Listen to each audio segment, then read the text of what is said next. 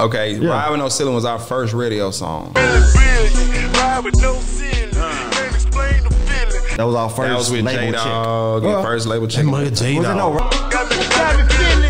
on top of the world like Tony, homie. Kids good.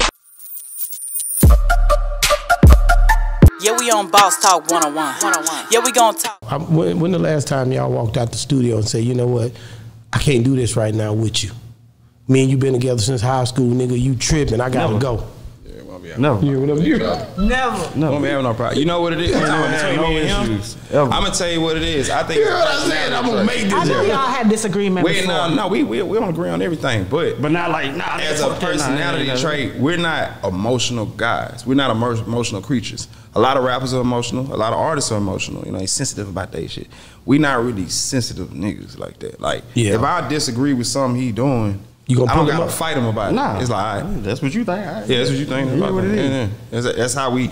I feel like a lot of relationships could work because of that. Like, you know what I'm saying? Like, we don't fire off at each other. Like, I'm in no relationship in my life do I say something to somebody that I gotta call back and say, all right, look, man, I was tripping. I didn't mean to say that.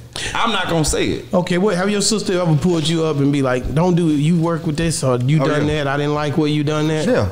She gonna do that, but we don't do that. Yeah, cause she emotional. I had to go to somebody that I know gonna be emotional. Yeah. She not gonna. Yeah, she do that for sure. We're not. Everybody say y'all the most nonchalant producers I ever. Like even when we play beats, you know, people be in your face.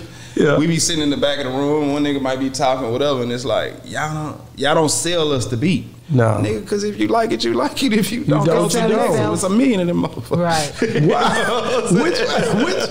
Which beat you guys gave out, and y'all was like, didn't know that. No, not gave. I'm just saying. The Don ain't trying to hear. Be done like hell no. We ain't give a nigga nothing. But I'm just saying one that y'all somebody picked that they got from you guys that y'all didn't know it was gonna blow like it did. Ride With No Ceiling. It messed y'all head up. First one. Messed y'all head up. Summertime. It messed y'all head up. It did.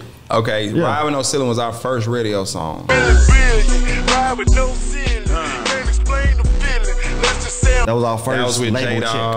First label check. Got me feeling on top of the world like Tony, homie. Kids. Ride With No Ceiling was before or after the plaque? Ride With No Ceiling was before the plaque. Nah, the plaque came first. Okay, so that was our second label check.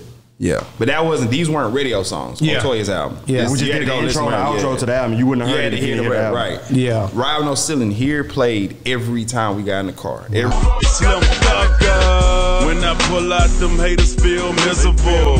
Cause the top on my lap. Every time, and that was a beat we was gonna sell to somebody for $300 a year prior. Wow. And Ray Face called and said, hey man, well, y'all got one of the songs on Ride With No Ceiling. We gonna, you know, they play there to the left when you got the single. They always play to the left. And then we was like, all right, cool. And then when we find out what it was and we heard it, and then they put it out every day. That song played. BET, I come on every BET day. On. You see the video playing. Yeah. Paid, mama straight, say she proud of me. I'm proud of me too. All this stuff is too. God good. That was like our first, like, no way. I can say that was one of our first biggest songs that got us like looks outside of Houston. Yeah. Wow. Because they were still signed at that time to Geffen. Yeah. So that music was everywhere. Wow. So people heard that and our phone started ringing. Well, that's hard. Yeah, phone started ringing. We ended up doing stuff with Soulja Boy, Gucci Man back on their mixtapes, them Gangsta Grills back then. I ain't wrong. That was the mixtape era. It's hella beats that we played for people that when it's time to play beats, it's like, damn, I'm gonna skip over this one, I'm gonna skip over this one. And they pick the ones you skip over and that being one of their favorite songs. Now, that's happened a million times. But as far as like Ride With No Ceiling Blue, we didn't think nothing of that song. We didn't think nothing of the beat. You know, beat jam, but it's like we make beats all the time. I don't know how about you. I felt like that about Summertime. Know that I was coming from my trap, Yeah. It wasn't known, like when we did Summertime with Zero and Snoop Dogg. Yeah. It wasn't known that it wasn't said that this gonna be our single. We were just working on a project.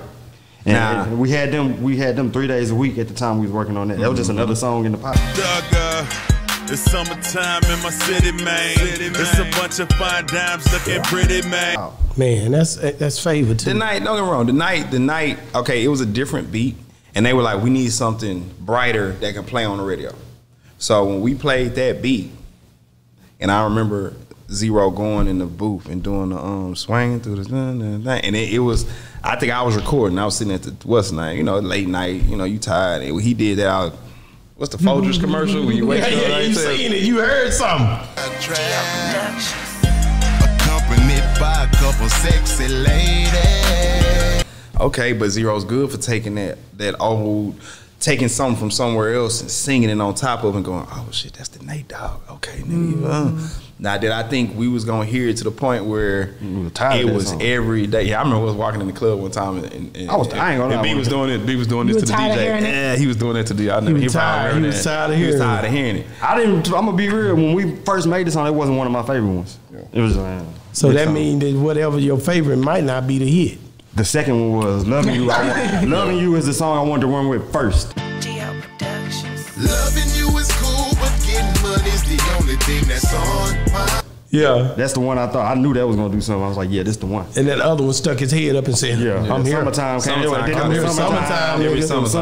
in the city. So it was perfect. We're gonna hear this song. They still play. They on rotation how it was, but it still play. You're gonna hear it when as soon as that sun come out and get hot. That song is part of Houston culture forever. That song's not going over. Yeah, we on Boss Talk 101. Yeah, we gonna talk.